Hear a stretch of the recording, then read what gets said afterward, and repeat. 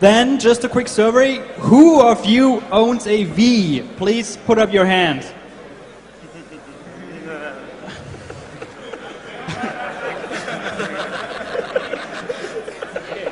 Who of you owns an Xbox? So for you, there's a book out there by Bunny. Who of you owns a PS3? Whoa, that's a majority. So with all these consoles, which means a lot of computing power at our hands, means a lot of stuff to do what we want, at least to my definition of ownership and property. So how to peek into the PS3 and consoles in general, here's fail0verflow. All right, great, thank you.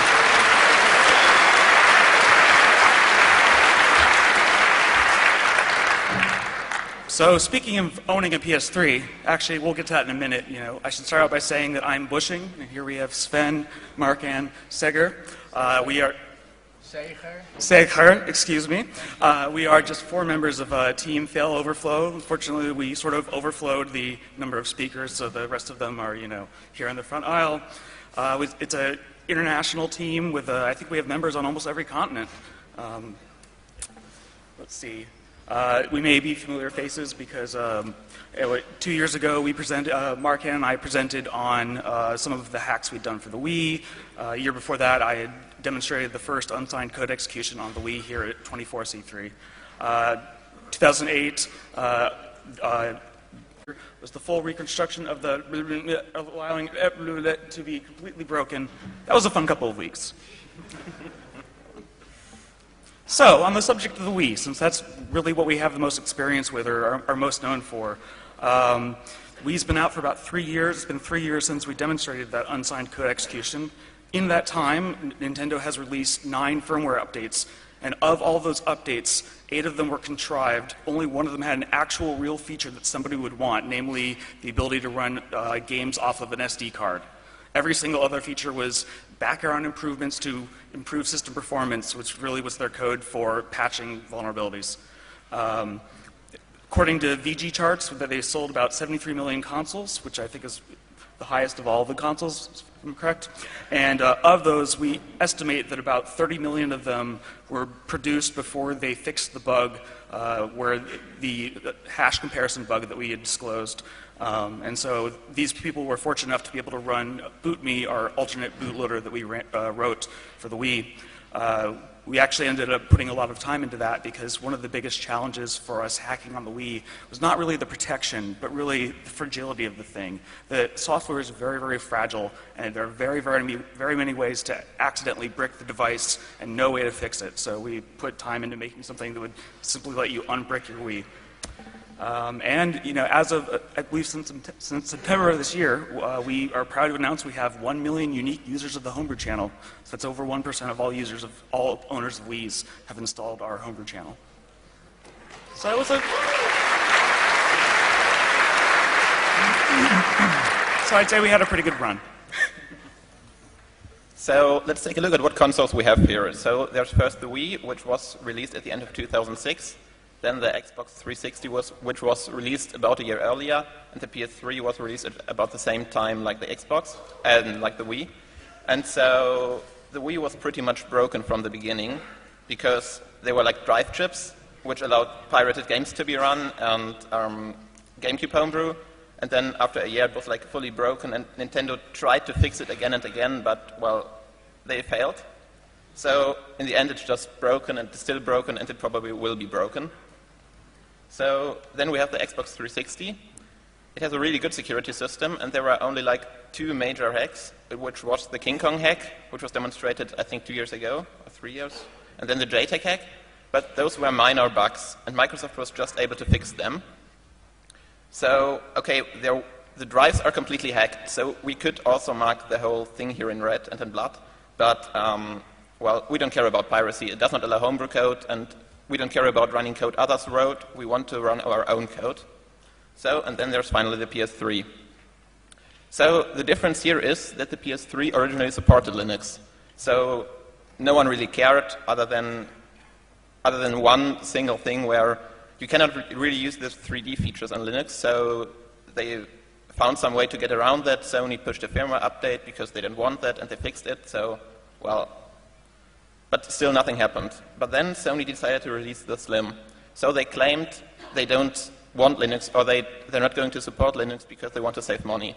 Well, today we know that this is bullshit because Linux just runs on the Slim without any huge code modifications. So it was just something they claimed to do, but it's certainly not true. And after that, people actually started to care. And a few months later, GeoHot tried to break the hypervisor, which is going to be explained later. And Sony's reaction was to remove Linux. And then finally the jailbreak happened. And yeah, in the end, we're going to present some new hacks. And the PlayStation 3 is likely going to look like the Wii afterwards.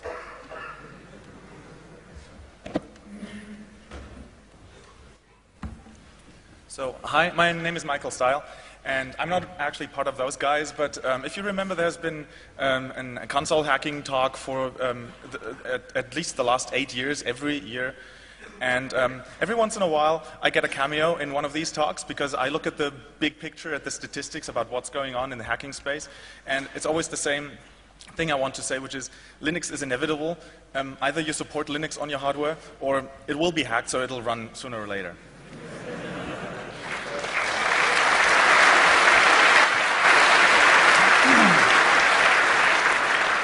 Correlation is not causation, but I have some good statistics to back that up. So if you look at the devices, so this is the slide that I gave, that I presented 3 years ago in another one of these talks. These were the systems that were available at that time, and the years when they came out. How good the security system was, so darker red colors means very good, very sophisticated, very complicated security system. And as time progressed, it got better, but the smaller systems still had weaker security systems because it just wasn't that easy to implement them in smaller space. This column shows you how long it took to have these systems hacked. And yeah, there's some correlation between a complicated security system and hacking the system. And the question is, why did it get hacked? And the statistics clearly show here that, except for the first one, the PlayStation, a very long time ago, all of them were always done for the sole purpose of running homebrew software, running Linux, just running your own code because you own the hardware. And there has always been that side effect of, well, if you open it, if you can run anything on it, you can run pirated games on it because the keys have leaked or the whole DRM system is just not in place anymore. But there's one here that is special. No, wait, let me first update the slide. So the iPad, same thing as the iPhone. Okay, so let's look at the PlayStation 3. This one is special because, well, the security system looks like it's kind of sophisticated, and as of, well, 3 years ago, or even a year ago, it was not hacked. But so this has changed. So now after 4 years, it has finally been hacked. And you could say it's got hacked for piracy, homebrew. I let those guys decide and argue on that. And of course, there's always the side effect. So piracy is possible, or was possible, whatever. But you could also look at it from another perspective, which is if you just assume that PlayStation that we had in that list was the old PlayStation where Linux was possible, and that was the whole reason, as I argue, that it never got hacked. It ran Linux already, it didn't get hacked. Never. So now, let's update this for how long did it take from the point when the system was closed until it got hacked. And then we have just 12 months here, which is pretty much the same as the Xbox 360, with a similar security system anyway. Okay, thanks.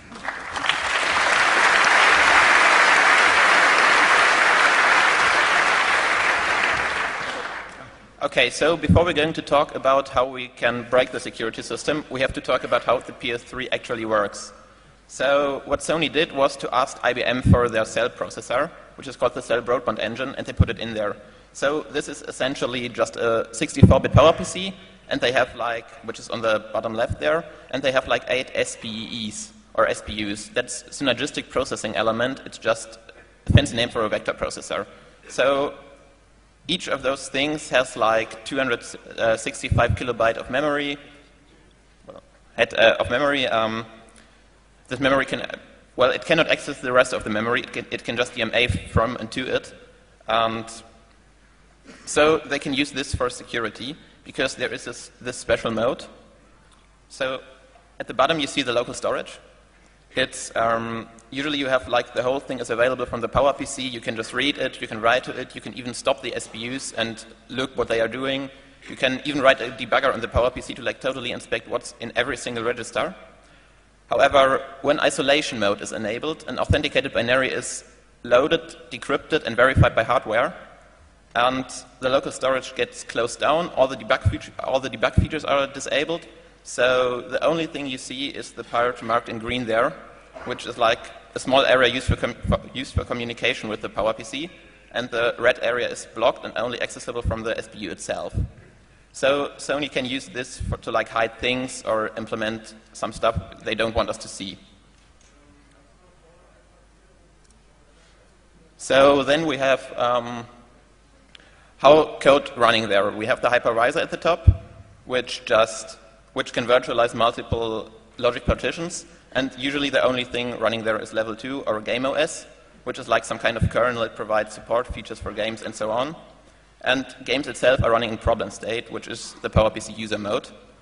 And level 2 and level 1 can communicate with the SBU in isolation mode usually. What usually happens, or what Sony does, is that GameOS calls level 1 with some hypercall, tells it to like load the SBU, load some loader on there, and let it decrypt stuff.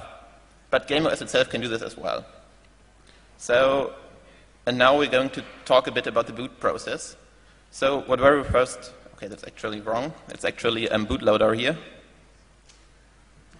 Well, yeah, so bootloader essentially loads level 0, which is some PowerPC code running in hypervisor mode. The sole purpose of this code is to bring up the PowerPC, bring up another SBU to load medloader, which then loads level 1 loader. So those are just isolated binaries used for like loading more stuff. And finally, level 1 gets loaded here. And yeah, just continues with loading another SBU, loading medloader again, and loading level 2 loader. So what medloader just does, it decrypts level 2 loader, then level 2 loader decrypts finally level 2, which is then running in kernel mode on the PS3. So red is SPE and blue is PowerPC. So the two CPUs kind of interleave their code. Yeah. All right. So let's look at the security systems of the different consoles. There's a whole bunch of features that consoles can share in their security systems. So let's compare them. So the first security feature that everyone puts on is a hidden boot ROM that can do something special. It was implemented in the Xbox One in the Southbridge chip, and every console after that has put it in the CPU, which is very nice because you can't easily read it, and obviously you can't override it with a mod chip. So you pretty much need that. After that, of course, people use public key cryptography to authenticate code that runs on consoles. So both the Wii and the 360 have that. And why am I talking? Oh, maybe the next slide. Yeah. So yeah. No, I was looking at the next slide. Okay. So all of the 4 consoles have that. And the Wii and the 360 also have on-die key storage, which hides keys so that you can't easily read them from external memory or anything like that. The PS3 kind of has that, but it doesn't work very well. Since we have public key crypto, of course, you want to keep that chain of signed and verified code running from boot, so you need a chain of trust. The Xbox 360 and the PS3 do that. The Wii tries to do that, but they only verify installed code at install time, so that kind of breaks the chain of trust. That's why it doesn't get that point there. The Wii, the 360, and the PS3 also have per console keys. The Xbox One did not have that. So these keys can be used to encrypt things like internal code and tickets and things like that to be unique to one console. The Xbox One, the 360, and the PS3 have signed executables. The Wii doesn't sign executables, it kind of signs packages. So it's an outer layer. With signed executables of course, you ensure that any code that you run on the system is authenticated before running it. Okay. The Wii and the PS3 also have a coprocessor. You saw the Secure SB on the PS3. And the Wii has what we call the Starlet, which also runs all the security code. So this helps isolate the security subsystem from the rest of the code and prevent exploits from sort of leaking into the security stuff. The Wii does something that's really interesting, which is it fully encrypts and signs an entire disk image. So you can't touch any single resource file in a game. It uses a hash tree, which is a little clever construction, and it effectively signs and verifies the entire thing as you read it from the disk, so you can't change anything. The Wii and the PS3 also have encrypted storage. The hard drive on the PS3 and the flash memory on the Wii are both encrypted with a per console key. And so that way you can't easily read it from the outside and figure out what's going on inside the internal storage memory of the consoles. The Wii, however, also signs that code with an HMAC signature so that you can't patch stuff into that storage, even if you can decrypt it somehow, without knowing a key that's particular to that console that lets you do that. So that's quite interesting too. Quite important too if you have encrypted storage. The 360 does memory encryption, which none of the other consoles do, and it also does memory hashing. So you can't tap a memory bus or glitch something in the protected areas of memory. You can't DMA to them. It basically prevents a whole bunch of hardware-based and the DMA-based memory attacks. And the 360 and the PS3 have a hypervisor, which helps supervise other application code running on them and does some of the security stuff in the hypervisor. The PS3, however, also has user mode and kernel mode. So the PS3 has all three levels, user, kernel, and hypervisor mode, while the 360 only has kernel and hypervisor mode. It does not do user mode. It runs all games in kernel mode. And the Wii runs everything in kernel mode. It doesn't even try to separate stuff on the main CPU. And the 360 has eFuses, which are used to prevent downgrades. It actually blows a fuse inside the CPU when you when you perform some system updates, and you can't reverse that anyway. So once you run an update, there's no way you can downgrade unless you can break the chain of trust before that check happens, which, as far as I know, has not happened so far.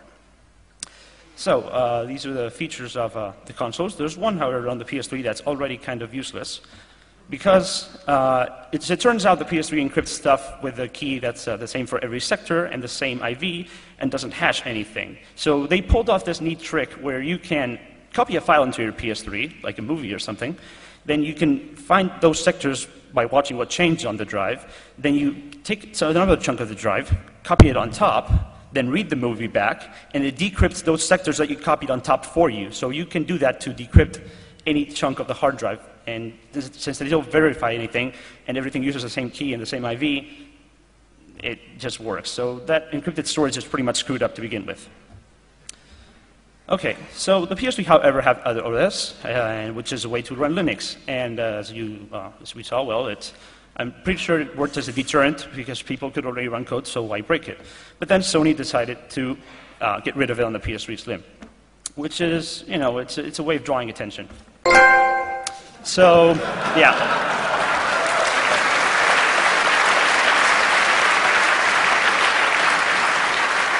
Because now, people are going to start looking at your system, and we know now that there's no technical reason not to have Linux on the PS3 Slim. So it was either marketing or some kind of, boss somewhere said we don't want Linux or we don't want people running their own code, or we don't know why. But they definitely drew people's attention with this, and now people started trying to hack into the PS3. And GeoHot tried to give it a shot. So you may know that on the Wii, our first exploit was the tweezer attack, which worked by shorting out some RAM address lines and glitching the RAM bus to access areas of memory that we were not supposed to access. GeoHot did something like that on the PS3. He glitched the RAM bus to essentially access areas that you're not supposed to access.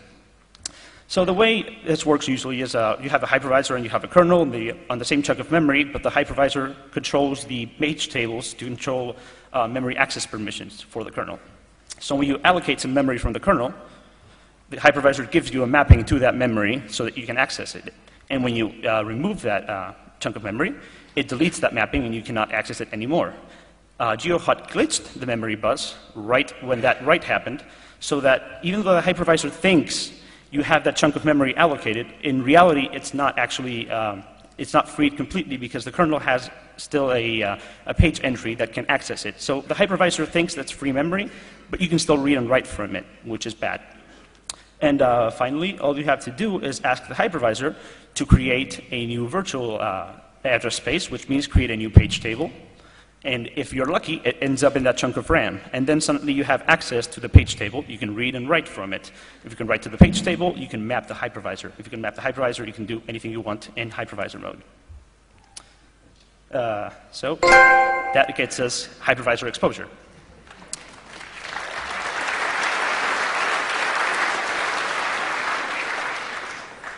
So this was kind of an academic hack. It worked, and you could do stuff in hypervisor mode, but it required really annoying hardware to pull off. It was really unreliable, and even when you got hypervisor dumps, no one really knew what to do with them. They were kind of there, and whatever. Sony, for some reason, got really annoyed at this because they decided to piss a lot of people off by removing otheros completely from old PS3s. I'm pretty sure that violated some European consumer protection laws and stuff. So, but the worst part of this is that the people who use otheros are the hackers. So by doing this, Sony pissed off the hackers. That's a really, really bad idea.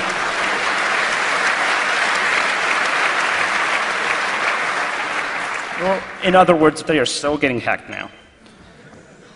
So for a while, interestingly, nothing really happened. Obviously, someone was working on this behind the scenes, because then we got the PS jailbreak, and then we got a whole ton of clones of it. So the PS jailbreak is a device that lets you run your own code at LV2 kernel level and above, and it uses a clever USB exploit to do that. It's actually a USB device that pretends to be multiple USB devices behind a hub. We'll ignore most of those for now, because we've got to keep this short, but the important ones are the first one and the fourth owners devices, we call them. The first one just delivers a payload as part of a USB information descriptor into the LV2 kernel. Its sole purpose is to put this payload into memory. It doesn't really do anything once it's there. And then device number 4 gets loaded, and here's where the magic happens. There's some stuff that happened before that, but so device number 4 has several configuration descriptors. The first one is loaded from the device, and that works out fine. It gets put into this blue buffer. And then the second descriptor gets loaded, but something weird happens. The PS jailbreak does an interesting glitch with USB. When you read a descriptor, it has a total length. But to read the descriptor, you need the length. So it's a chicken and egg problem. USB solves this by reading the first 8 or so bytes to begin with. Then you read the length from that. Then you read the whole descriptor again once you know the actual length, and you can request all the data. So the PS jailbreak returns a normal descriptor length the first time around when it reads the first 8 bytes. Then the second time around, it actually returns 0. That forces the USB code to glitch and never actually copy the descriptor out, because now it thinks it's length 0, even though it read it. So the funny thing is, well, LV2 is going to try to parse that descriptor that's not actually there. So it's uninitialized memory. What's actually there is, it turns out that device number 2 was plugged in before and then unplugged, and it sort of initialized that memory for LV2. And it has these 4 funny bytes at the bottom, 04, 21, B4, 2F. When you parse that as a configuration descriptor, which is what it's going to try to do, it thinks it's a descriptor with length 2FB4, which is really, really long. It's past the buffer.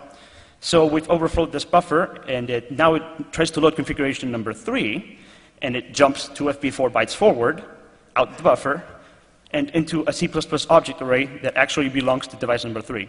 3. So it puts this configuration descriptor right on top of C++ objects, and it overwrites the vtable of C++ objects to point to the payload. This vtable holds function pointers for things like the destructors and some virtual methods and things like that. So when these objects get destroyed, they actually run our own code. So when device number 3, which has a bunch of crap that created these objects, gets unplugged, we gain LV2 code execution.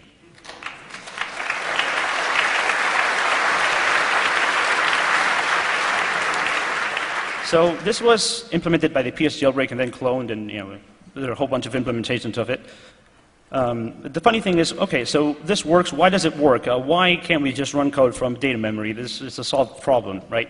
Well, it turns out that LV2 does not do write or execute on its kernel. It does not try to protect data from being executed, which is kind of silly because we've had this for a while now.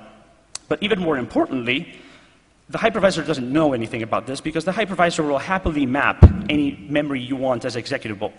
Unlike on the 360, where the hypervisor actually verifies anything mapped as executable, so it can guarantee that any code running has been signed, on the PS3, the hypervisor doesn't even try to do that. it's a hypervisor meant for virtualizing operating systems, not for security. So it's the wrong kind of hypervisor. It really doesn't do what you want it to do for a security system. It just kind of sits there and looks nice and doesn't protect you from these kinds of bugs. So okay, so we have LV2 compromised. We have not compromised the hypervisor, and we have not compromised the secure SPE. So all those are fine. So what happens now? Well, so why on earth can we pirate games by just compromising LV2? Well, it's because the security system makes no sense. So it turns out that you can just copy games to the hard drive, patch LV2 to run them from the hard drive, and LV1 doesn't care, and the secure SPE doesn't care. So you can break 20% of the security and copy games, which is 100% of what Sony doesn't want you to do.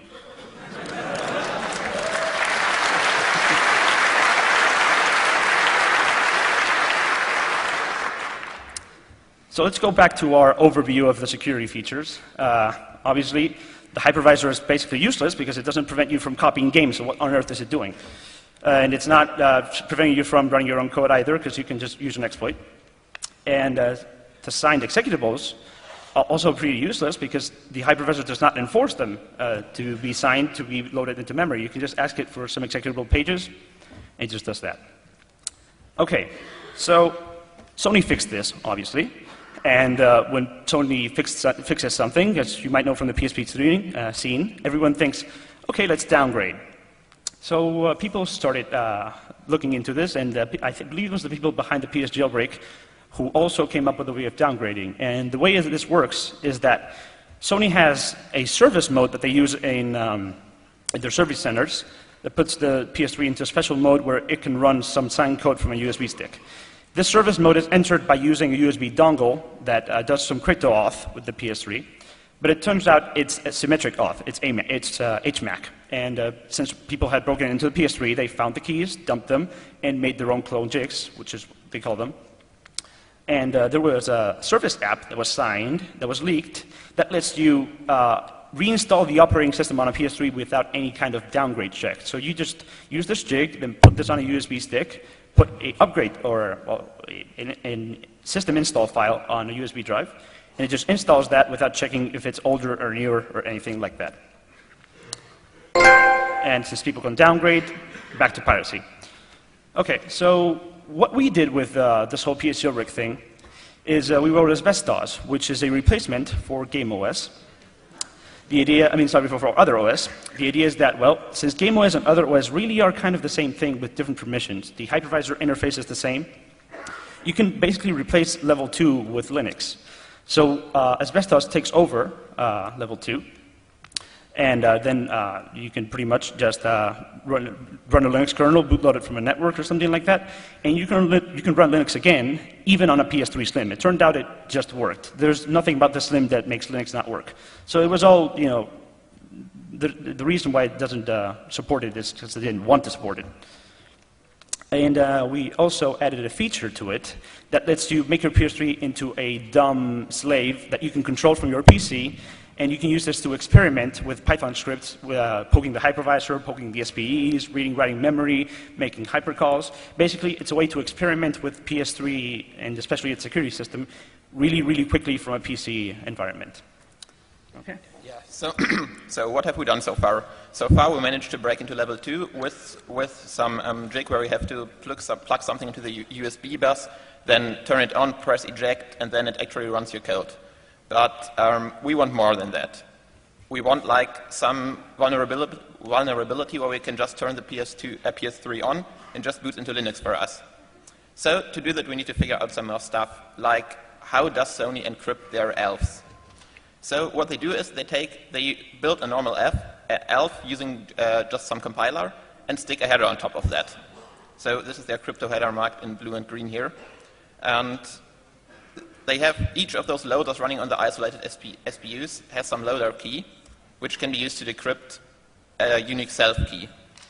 This one is then used to decrypt the rest of the header, and at this point the signature is checked. So the signature, we're going to talk about that later, is essentially all the stuff marked in blue there is signed, so you can't modify anything in there.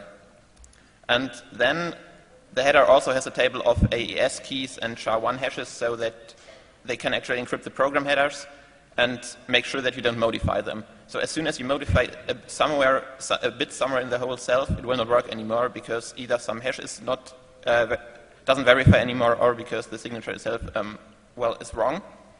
So yeah, those are like every code Sony gives you is wrapped into those files, so you can't see anything.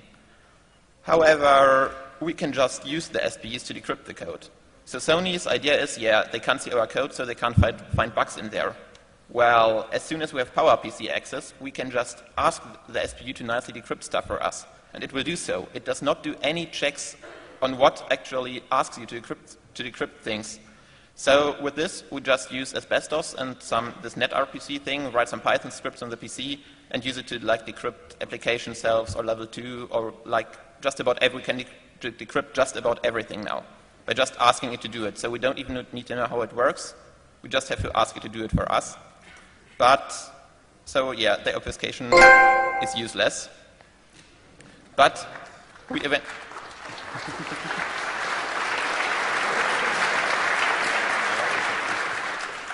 but we still want keys. But let's first take a look at our table again, what we did now. So we have the security code processor there. It's pointless.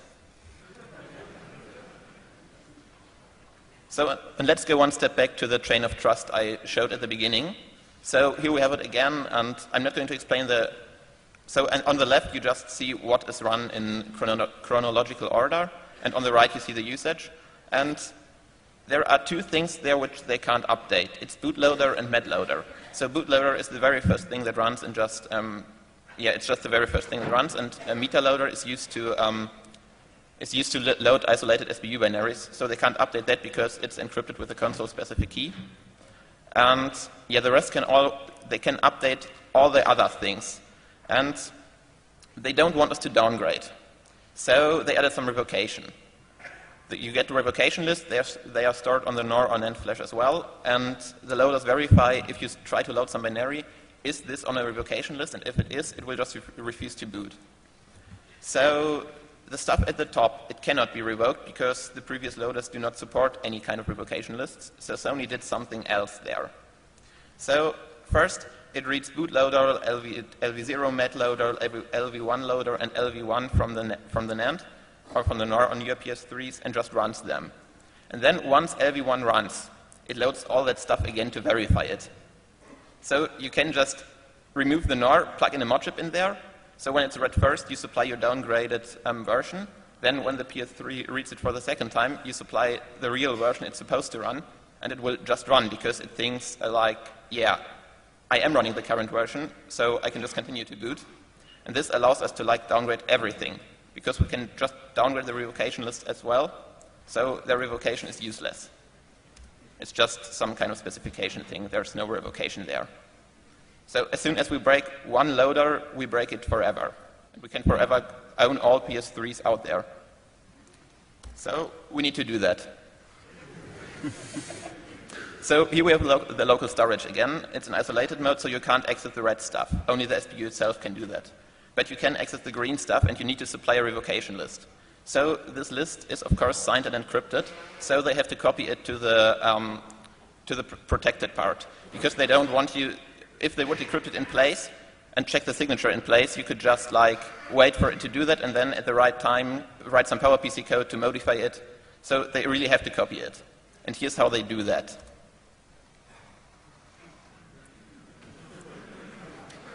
So what's wrong here? The problem is that we have the destination buffer lies before LV2 loader code. The SOR buffer, so we control the source and we control the length of the source.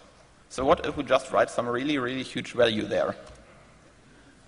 Well, we overwrite LV2 loader code and run code in isolated SPU mode. Then we can just go ahead and dump their keys. Just write something to push them over to the PowerPC, and then, yeah, then we can actually reverse the whole loader and we get some keys there.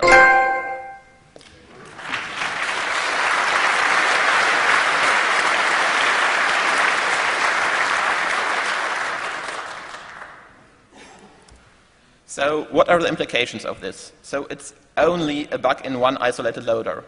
However, if we put such a modified revocation list onto the NOR flash, the hypervisor will just load it. It does not care about the size, and that code actually works, and it will just supply really huge revocation list to like LV2 loader. Then we patch LV2 loader to ignore signatures, and well, we get our code running at boot time without any kind of dongles or stuff. And this breaks the chain of trust pretty early.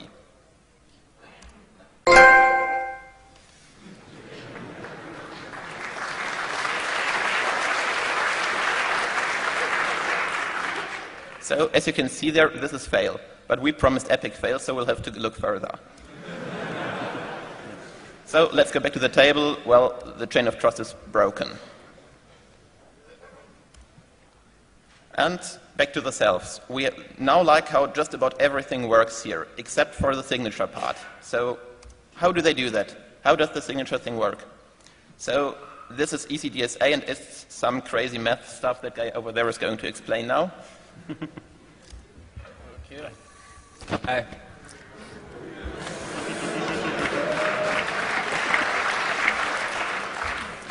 Okay, so the thing we're trying to do is figure out the private key they use to put signature on all the files.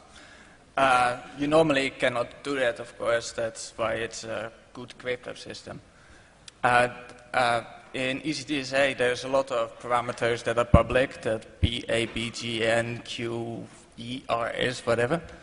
But there are two things that are private in a single signature. That's K, the private key, which we want to have, and it's M, which is supposed to be a random number.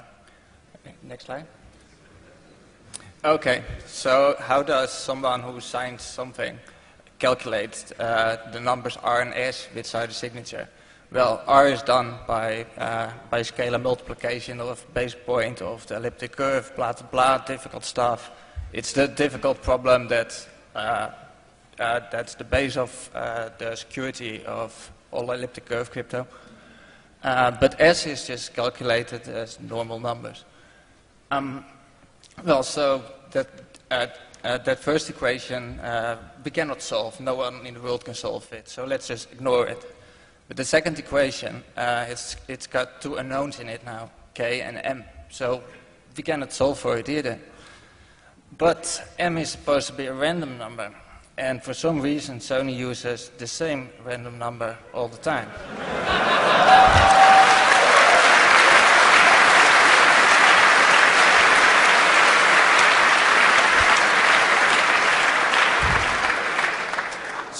So there at the top are the two equations again, but twice now, like we have two separate signatures. We're going to ignore that top one again because it's difficult, right? But now at the equation for S1 and S2, we still have only two unknowns because it's the same M. It's supposed to be a different M every time. Then we've got three unknowns, only two equations. No way to solve it. But now we've got only two unknowns. So it's trivial to just solve for M by just you take the two formulas, subtract whatever, just a bit of formula manipulation. And then you solve M, and then you've got M, and just fill it in, and then you solve for K. So we've got a private key without even having to know most of the curve parameters and anything.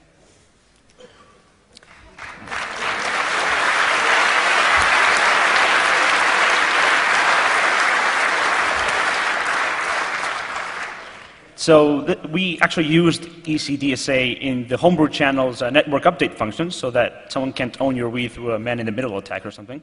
So this is how we do it, right? We do the EC math. You can see the M times EG, blah, blah, blah, blah stuff there.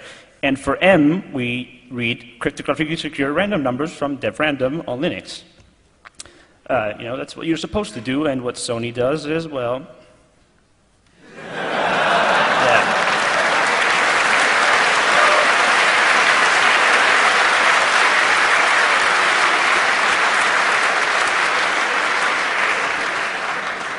And of course, as segher explained, if you use the same M, you can calculate K once you have two signatures. And if you have K, well, that's a private key. And with a private key, you can sign things.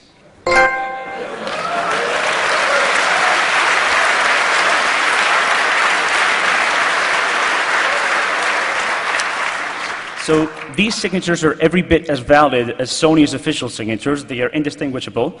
And we can get keys for LV2, we can get keys for LV1, we can get keys for revocation lists, we can get keys for hypervisor configuration files, which is interesting, and for packages and a whole bunch of stuff. So we actually don't have keys for level 1 because we can't run that loader because it does weird hardware stuff, so we still have to figure that out. Yeah, sorry. So in fact, you can get the keys if you have the plain text for all the loaders, but right now Sony's security for the few loaders that haven't been dumped yet hinges on just the AES stuff that we don't have and the per console key, but everything that you need to get these keys is inside a PS3, you just have to get to it.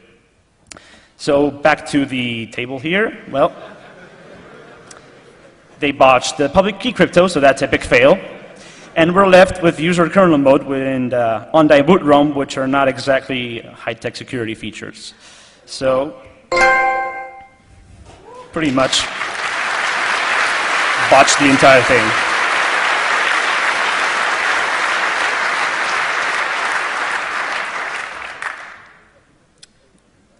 So, thanks, Sony.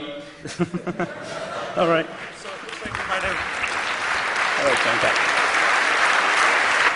Coming soon. looks like we might have a little bit of time for questions, for Q&A. We're actually going to try to do a demo of this, and we were going to do it now, but as usual, demos are late or don't work. In fact, we have video issues the same way we had video issues with the BootMe demo 2 years ago. So we're going to try to fix that, and we're trying to schedule a lightning talk tomorrow to get that presented.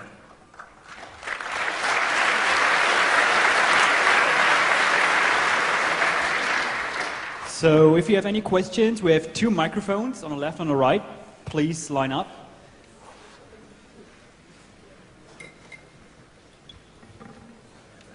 And if you're afraid of asking questions in public, the people are down at the Hack Center.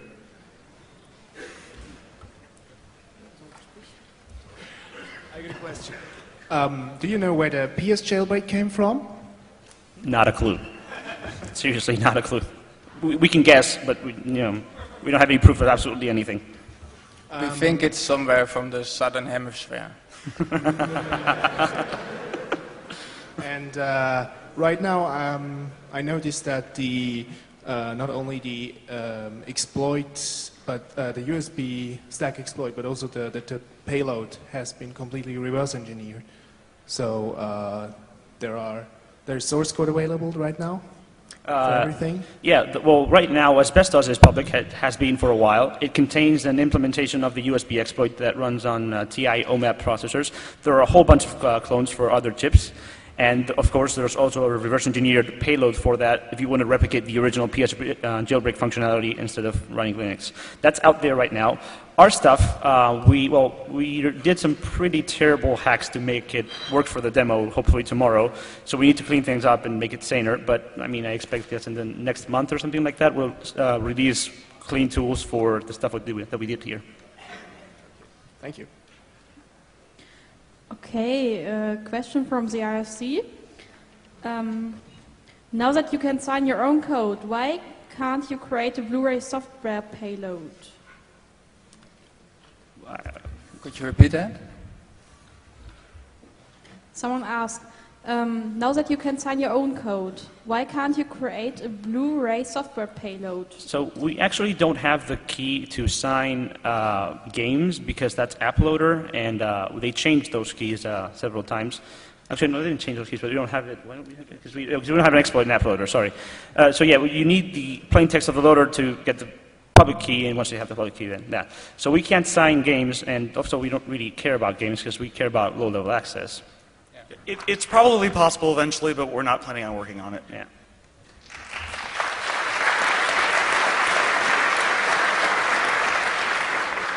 So, any more questions?